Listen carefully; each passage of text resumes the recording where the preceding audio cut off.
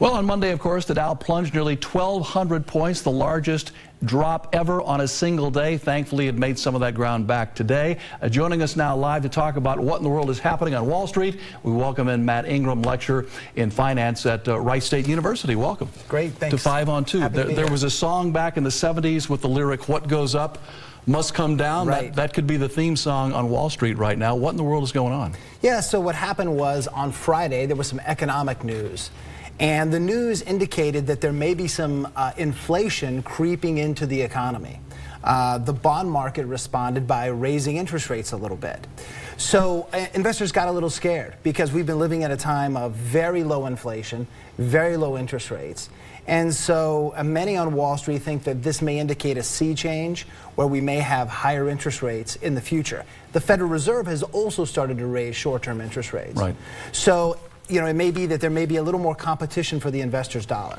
You talked about that financial news on Friday. Some of it I thought was good news regarding the job market. A lot of people are having a hard time understanding how come good news on jobs suddenly means a 1,000-point drop in the Dow. Right, so it was good news on the economy. It's a very tight labor market. That means that employers are forced to pay higher wages to bring workers on board. Higher wages means wage inflation, which usually gets passed along to customers, and we all pay higher prices. So that's really the fear. The fear is that if inflation starts to come into the system, it's going to lead to higher interest rates.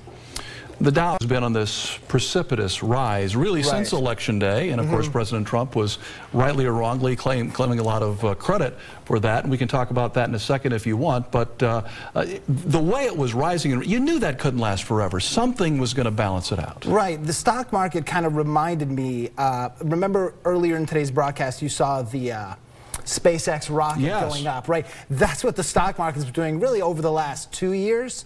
And we've had we've been in a bull market almost 9 years. But what's different is the last 2 years we've had very low volatility, very low turbulence in the market. The last couple of trading days we've been reintroduced to some volatility. We've been reintroduced to, a few down days that kind of shake investors' confidence from time to time.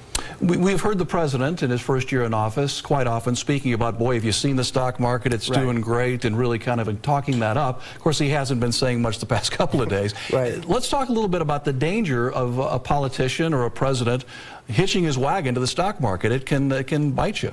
Yeah, it's really never a good idea to, in my opinion, to marry your administration to the stock market, because the market moves on a lot of different indicators, and there are shocks from inside and outside the economy that can move the market around.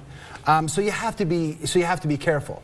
I think if you say that the stock market is an indication of what's happening to your administration, that may or may not be true.